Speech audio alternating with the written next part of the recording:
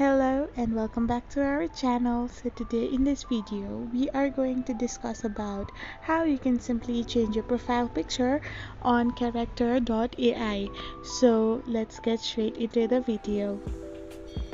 So first of all you need to do is search in your home screen and tap open character.ai. Once character.ai is selected, it will take a few seconds to boot itself. Once everything is done, the character.ai app will lead you to its interface, and all you need to do is click open the profile option. Once your profile is loaded, you need to select the settings option and go into it. Now on the top of the page you can find tap to change profile photo option. Now all you need to do is just tap it open.